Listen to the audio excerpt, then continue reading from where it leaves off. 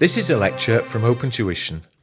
To benefit from the lecture, you should download the free lecture notes from opentuition.com. Okay, we're going to take a look now at accounting for convertible debentures and then accounting for derivatives. You met convertible debentures when you were studying financial reporting, so they were in the syllabus there, but it's one of those areas where people seem to forget the rules, so I will go through them from scratch. Remember, a convertible loan or a convertible debenture is a loan that can be converted into shares. So let's just pop that down first. Convertible debenture, a loan that can be converted into shares. We look at this from the perspective of the person who is borrowing the money, so we're very much on the credit side of the balance sheet. So you might perceive that as a loan with an option to have shares instead, and that's the logic behind the accounting treatment. The accounting treatment is that you should use some form of split accounting. In other words, part of the credit is regarded as liability and part of the credit is regarded as equity. So we use split accounting. As it says in your notes, it's perceived this in substance as a combination of equity and liability. So if you think about liabilities always have to be measured at fair value at the start. So the liability element does require an element of calculation. That calculation, again, is to measure the liability at fair value. The reality is that if a company would normally borrow at, say, 7%, if they're offering a convertible loan, they'll be able to borrow at a lower rate because the investor knows they've got the chance of a bit of excitement, the possibility of swapping the loan for shares, and maybe being as rich as that person in charge of Amazon. So you have to calculate the liability. The equity element is the difference between the money you get and the liability. Remember, the definition of equity is a residual interest. So some would say it's a balancing figure. That's fine. The reason it's a balancing figure is because equity is always a residual interest, what is left over.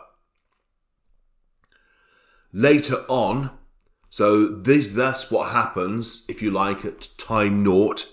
Shall I put T naught? Time naught, that's what happens on the date the instrument is issued, the date the money is borrowed. Later on, the liability will be accounted for at amortized cost. That's just regular liability accounting. And the equity never changes. It's a bit like if you've studied share-based pay, cash-settled share-based pay, you have to keep remeasuring the liability. Equity-settled share-based pay, you don't remeasure the credit to equity.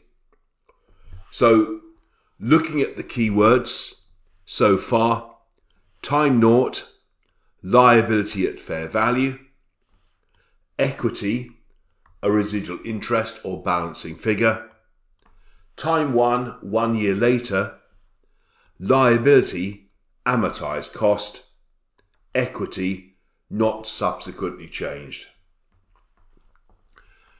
Now, the only thing that can confound these a little bit is if you've got issue costs.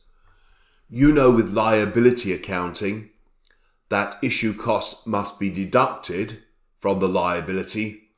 Well, in fact, you've now got both a liability and an equity, so you have to do an element of prorating of those issue costs.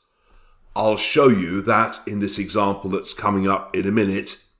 So let me just write here, see below. If you want, pause the recording so you have time to read example 3, and then we'll very gently take our way through it.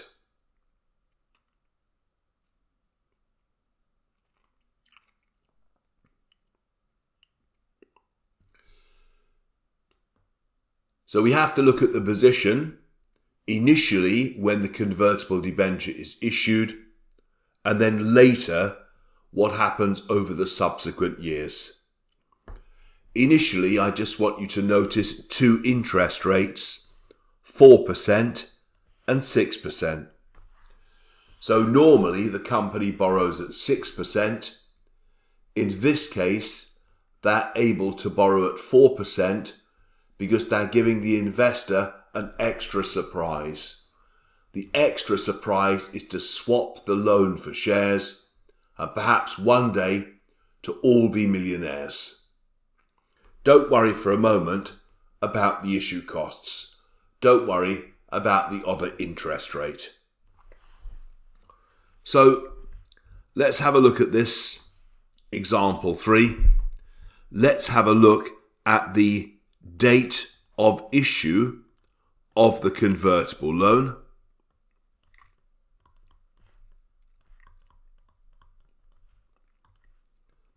So this is what's happening on the date of issue. When the money is received from the investor, if we just think in $1 million terms about what's going to happen, cash will go up. How much is it going up by? Well, it looks like 100 million, but in fact, they actually have to pay issue costs of 1 million, so they're only going to receive 99. So the debit to cash is 100 minus 1, that's the issue costs of 99.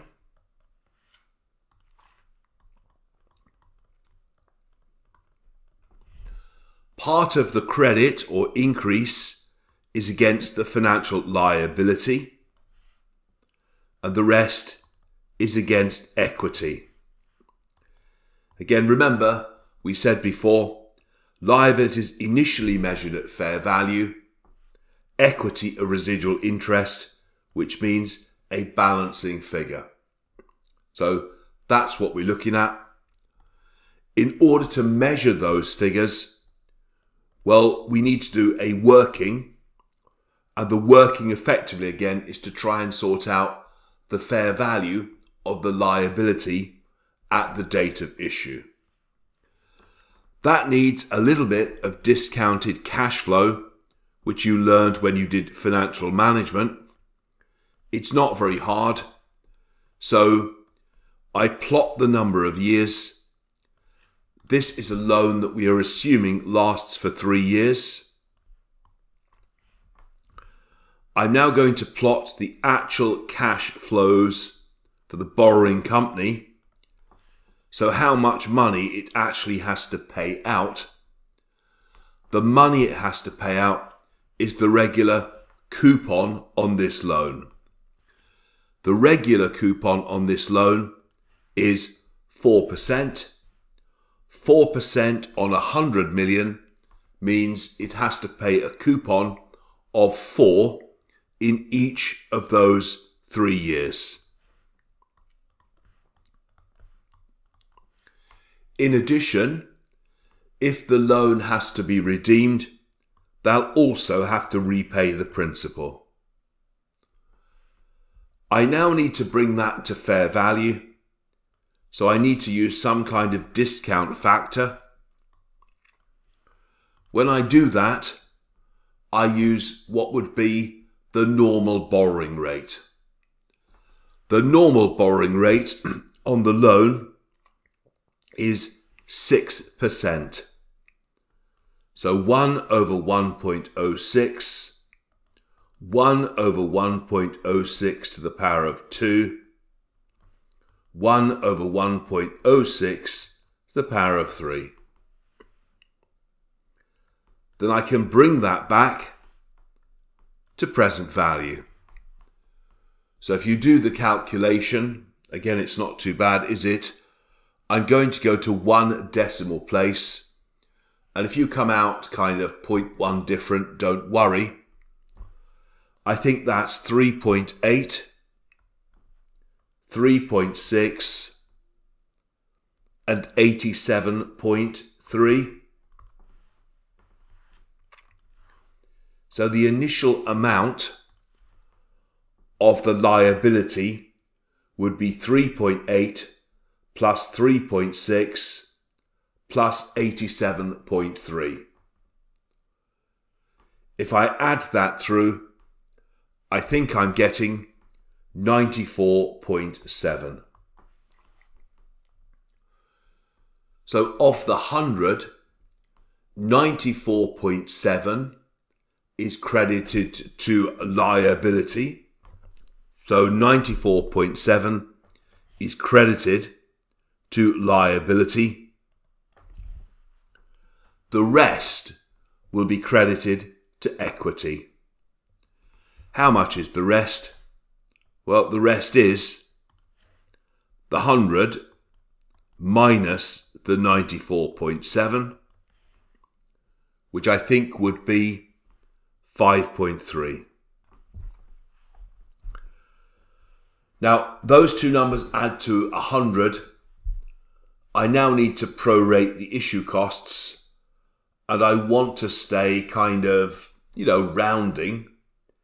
Can you see that roughly, well, it's kind of 90% of the issue costs relates to liability and 10% relates to equity.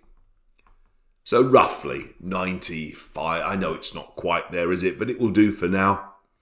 Minus 0.9, minus 0.1. So what I've done there is a kind of rounded prorata.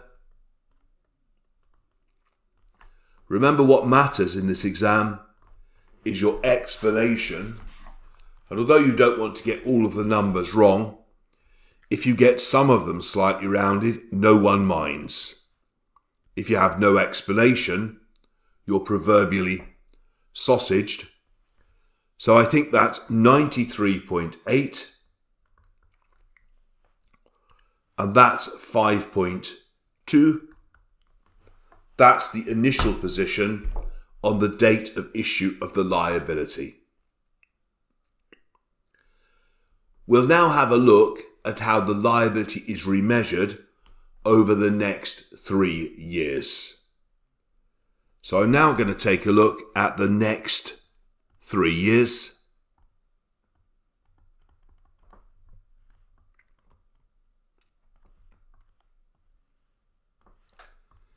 So if I just put year 1, 2, 3, my comment is that the liability is remeasured at amortized cost. So this is going to be a regular amortized cost, working with a very slight difference.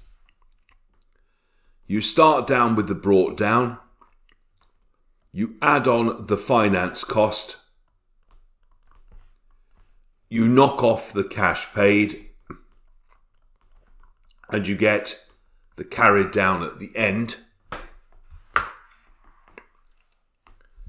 So initially, the liability, we've just said we think we ought to measure at 93.8.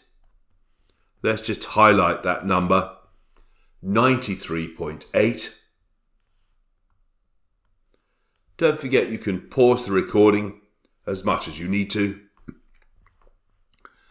Now this is where, if you're the prize winner, then you use the other interest rate, because we've deducted these issue costs. So if you use 6%, it doesn't come out quite right, but don't lose much sleep. So this is the one that we use in the amortized cost working.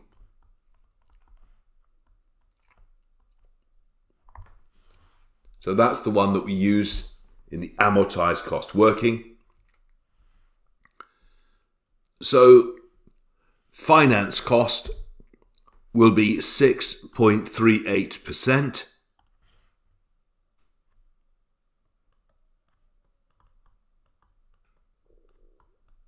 Bit of a squeeze there. That's supposed to say 6.38%. Let me see if I can just tidy that a bit.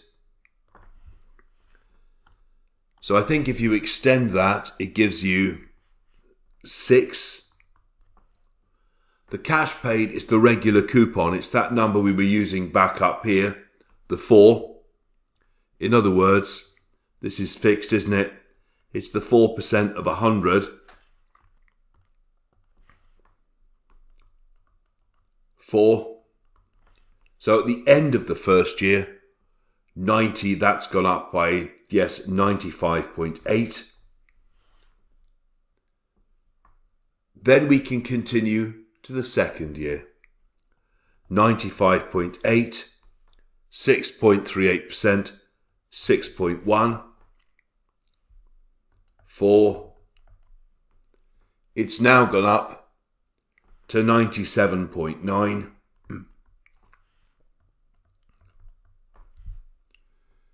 Now I think because we've done so much rounding, we need to just kind of fudge this last number. So I'm going to put, I know it's 6.2, but I'm just going to put 6.1. And again, it's all because of rounding errors, because we've made several roundings. But hopefully you can see now that if I do take that figure, I'm back to 100. At that stage, the investors will either want their money or the shares. Now, this very last stage, at the end of the term, the examiner doesn't really ask about, but I will just for the sake of it, just say what happens at the end of the term. So after 3 years, you say to the investor, what do you want? The investor says they might want redemption, they might want conversion. In any case, in both cases, we now get rid of the liability. Debit liability, its existing carrying value is 100. Redemption, credit cash. Conversion, debit liability, credit. Well, it'll be some combination of share capital and share premium. Again, if you're interested, but I wouldn't be that interested. I mean, other reserve transfers can take place, but don't, whatever you do, go on about those in the exam because they're not interested. Particularly because you've set up this initial balance of 5.2 on equity. So I think that can be released by a reserve transfer if the investor goes for redemption. But as I said, they're not going to bother about that. They're interested in the primary statements, initially the P&L. If you feel that under time pressure in the exam, you'd be unable to complete the calculation, then the best thing to do would just be to ignore these issue costs completely. And then on the calculation, instead of getting 3 out of 3, you'll perhaps get 2. If they just say it's only worth half a mark, they don't give half marks anyway, so you may end up with 3. So the important thing always is it's all about explanations. But there's a recap on convertible loans. Now we're going to look at one more thing, Next thing in the notes is just a couple of points about derivatives. And we spoke about their definition before in the lectures. We said, didn't we, derivatives are things that require little or no investment. They are settled for cash at a future date, and their value somehow belongs to some kind of underlying asset. Let's just start with derivatives by looking at this illustration. So read the illustration, but not the solution, just for a moment.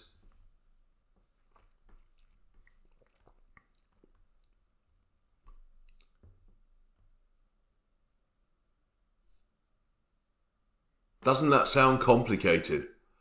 Because you're going, what's a shot? What is a swap? How does it work?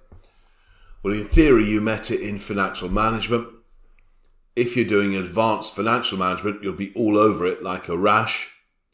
But they don't want to know what a swap is. They just want to know if it's a derivative. So just notice there, they're just making the points. No money is actually initially invested. I'll show you why in a minute. There's a cash settlement, and it's all linked to some underlying variable.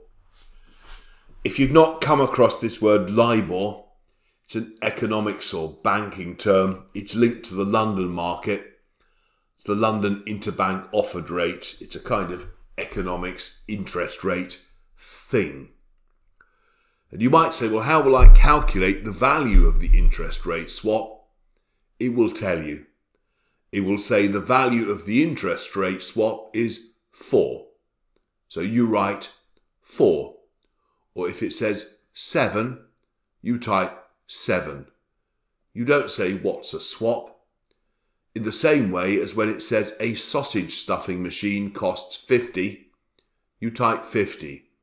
You don't say, I wonder how it stuffs sausages.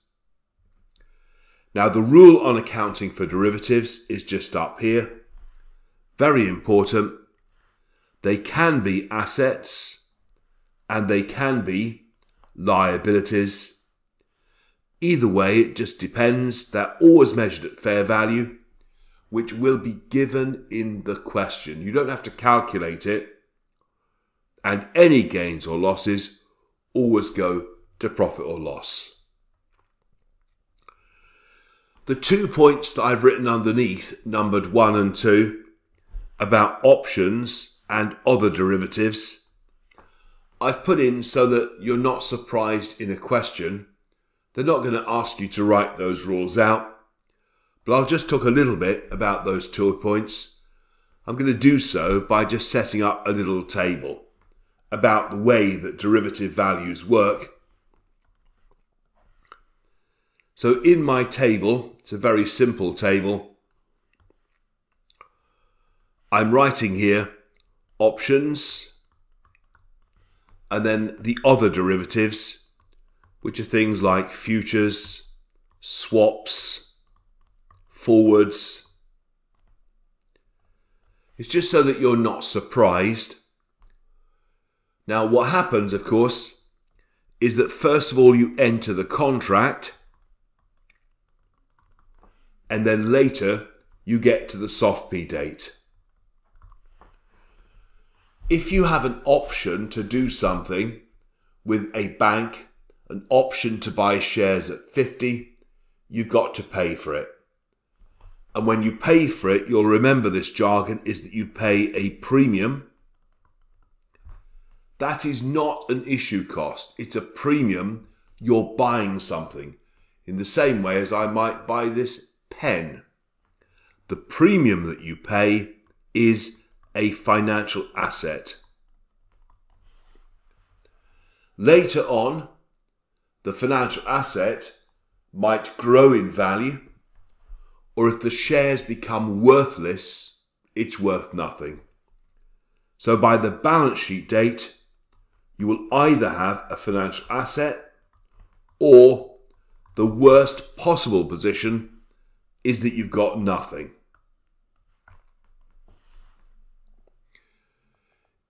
If you're looking at the other derivatives, when you enter the contract, you pay nothing. You just have, it's like having a bet on the football.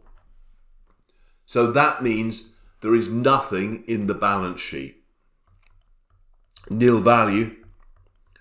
If any of you do speculate on the derivative markets, they probably do make you pay something. That's a security deposit in case you run away. But the general principle is you pay nothing. Later on, you might win, you might lose. If you're betting on Manchester United versus Arsenal, and you've bet in favour of Manchester United, if they win, then essentially it's a financial asset. If they lose, it's a financial liability.